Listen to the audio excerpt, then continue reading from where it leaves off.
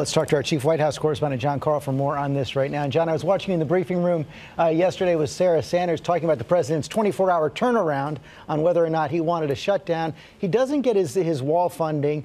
He does get what he wants in defense, but this budget deal also just eviscerates the president's budget. Absolutely. And it was mystifying, frankly, to see the president one day say that he would love to have a government shutdown to push for his border wall because security is so important.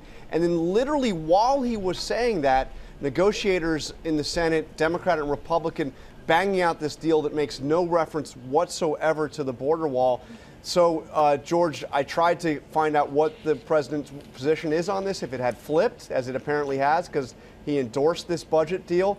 And the White House is not acknowledging a flip. They do have one more chance to push for a shutdown. This sets the level of spending for the next 2 years.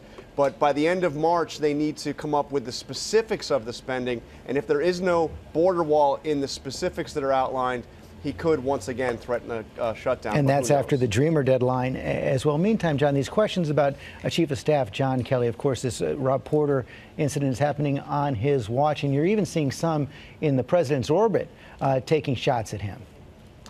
You are. A lot of second guessing, particularly outside of Kelly's leadership here. People mystified as to how he could call Kelly a man of honor and integrity even after these allegations were out, detailed allegations were out. And even yesterday in the briefing room, you heard Sarah Sanders say that he was not forced out. In other words, Kelly, even after all that was known, according to the press secretary, could have stayed here and stayed in the job. Incredible. Okay, John Karl, thanks very much.